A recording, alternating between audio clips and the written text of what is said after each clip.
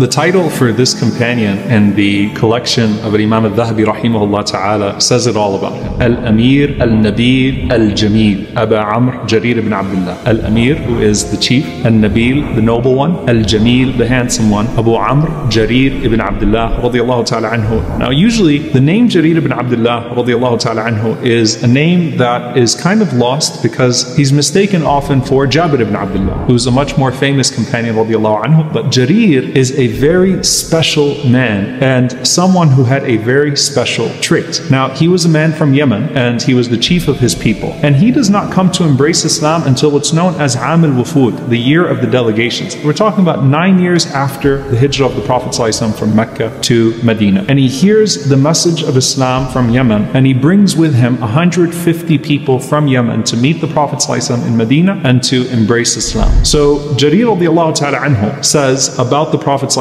famously, and this is probably the most famous narration about him, he says, "Ma ra'ani Rasulullah sallallahu alaihi wasallam mundu aslamtu illa tabassama fi wajhi." The Prophet ﷺ never saw me from the day that I embraced Islam except that the Prophet ﷺ smiled at me. Now of course the Prophet ﷺ always would smile in general, but Jarir says, I actually cannot remember a single time that the Prophet ﷺ looked at me without a smile. Now of course that's a trait of the Prophet ﷺ, but there's also a story to it with Jarir radiallahu ta'ala anhu. So what's his story? Rasulullah ﷺ is sitting with his companions in the masjid in Medina, Masjid Nabawi, and in the middle of his speaking, the Prophet ﷺ stops and he says, يَدْخُلُ مِنْ هَذَا الْبَابِ رَجُلٌ مِنْ خَيْرِ ذِي يَمَنٍ, that someone is going to enter from that door who is from the best of the people of Yemen, and he described him ﷺ, he says, عَلَى وَجْهِهِ مَسْحَةُ مَلَكٍ, and his face has been touched by an angel. So Jarir radiallahu ta'ala anhu, he comes into the masjid and everybody stops and in complete silence is staring at him. So Jarir walks in, the Prophet ﷺ is all the way at the front of the masjid. Jarir is coming and he's at the back of the masjid and everyone's staring at him. So he says to the person that's nearest him, he says, Ya Abdullah, O servant of Allah, right? That's the way they'd call someone they didn't know. He says, Ya Abdullah, أقال النبي صلى الله عليه وسلم فيا شيئا, did the Prophet ﷺ say something about me? You know, he either said something really bad or he said something really good, because it's clear that everyone is staring at me because of something the Prophet ﷺ said. So the man told me what the Prophet ﷺ said, so I said Alhamdulillah for that, and he went on to embrace Islam and to become this companion of the Prophet ﷺ in the final year of his life alayhi salatu wasalam. Now what does it mean to say that an angel wiped your face? You might remember the hadith where the Prophet ﷺ mentions 3 men, a man who was bald, a man who was a leopard, and a man who was blind, and an angel comes to each one of those 3 men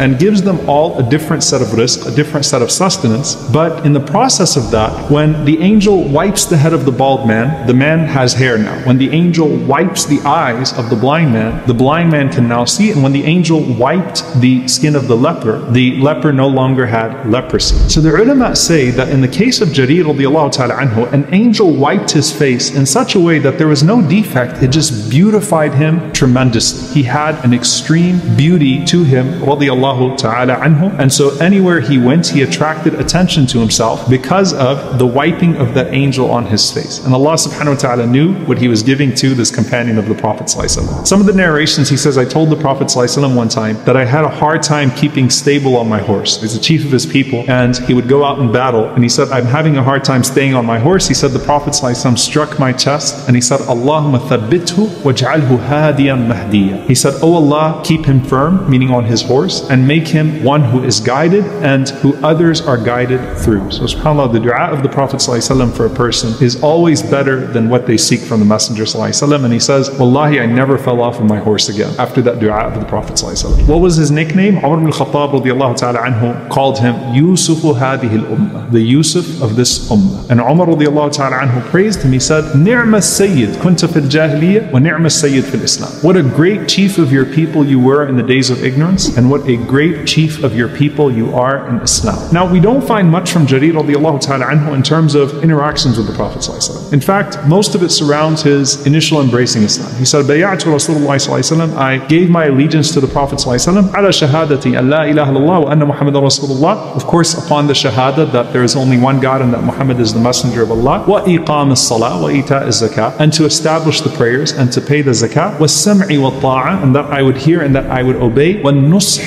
لكل Muslim. This is where it gets interesting. And that I would be a sincere advisor to every Muslim, that I would treat the Muslims with sincerity. And so subhanAllah, what we find with Jarir radiallahu ta'ala anhu, who had this power of persuasion because of the unique way that Allah subhanahu wa ta'ala blessed him, and that an angel wiped his face and he had such beauty. Like Imran ibn Hussein radiallahu ta'ala anhu, when the fitna broke out, when trials and tribulation broke out and people started to fight and power struggles arose, he was a person who said, La uqatilu man qala la ilaha illallah. He said, listen, the Prophet ﷺ sent me back to Yemen with very clear instructions. He says, I'm not going to fight people that say la ilaha illallah. And the ulama say that's the blessing of Jarir radiallahu ta'ala anhu. He had the persuasion of his beauty, he had the persuasion of his leadership, he had the persuasion of so many different things. How did he use his persuasion? He used it in da'wah, and that's why the ulama say the greatest virtue of him is that on the day of Qadisiyah, which was one of the most important battles in the history of Islam, a third of the Muslims that were fighting on the day of Qadisiyah were from the people of Jarir ibn Abdullah radiallahu ta'ala.